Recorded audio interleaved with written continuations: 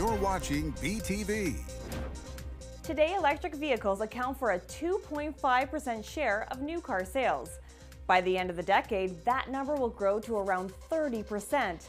To keep pace will take a reliable supply of lithium-ion batteries. But this isn't a lithium story. It's about the second largest component of the lithium-ion batteries by weight, graphite. And according to the CEO of Gratomic, a soon-to-be graphite producer, the importance of graphite cannot be overstated. If there's no graphite today, there's no battery. Graphite is essentially what makes up the anode component of the battery, which contributes to the storage capacity of the battery.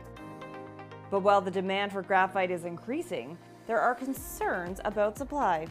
There is a shortage of quality high-grade natural graphite globally. It has been brought on primarily due to the fact that China has become a net importer of graphite due to environmental awareness within mainland China amongst miners.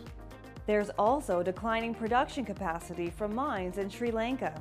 So the timing couldn't be better for Gratomic's eco-friendly graphite project. Aukam Graphite Project is a very rare vein graphite deposit, one of the only ones outside of Sri Lanka being developed in the world today. The key characteristic that makes Aukam's graphite ideal is the fact that it's coming out of the ground at a fairly high purity. It's already at the grade of which most mines would be at halfway through their processing circuit. The Aukam Graphite project had been mined twice prior to Gratomic acquiring it. And now, even before a shovel is put in the ground, Gratomic will be producing graphite as soon as its processing plant is commissioned this year. We intend to start in phase 1 to mine historic stockpiles that were left on surface from historic mining. That should be sufficient for about 2 years of mining. Phase 2 contemplates to cut an open pit. We will be commencing that probably by the end of this year.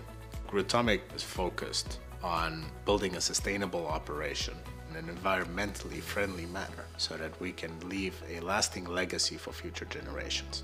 Drilled intersections in and around historic mining operations has given management a sense of the graphite mineralization below surface. The company is currently in the process of finalizing its pre-economic assessment to determine the longevity of the operations. Mining operations are already fully licensed and permitted. Gratomic is aiming for 60% capacity by the end of the year. Last year, exports out of Sri Lanka equaled about 5,000 tons. Once we have the 20,000 ton per annum processing plant up and running, we will be the largest vein graphite producer on planet Earth. For now, Gratomic's main strategic focus is supplying the EV battery market. But Arno Brand's vision for the company extends much further up the value chain. We intend to vertically integrate slowly into the value chain, which is battery storage, where we're creating our very own Gratomic graphite compounds that will essentially be the highest point we can achieve as a company into that value chain before becoming a manufacturer. The company is led by a management team that has worked on other interesting and profitable graphite projects. But Gratomic's CEO thinks this one is special. The Aukam Graphite Project has the capability of surpassing all of our previous achievements that we've contributed to the industry. Gratomic is also exploring their Buckingham Graphite project in Quebec. Follow Gratomic on LinkedIn, Twitter, and Instagram, or visit gratomic.ca.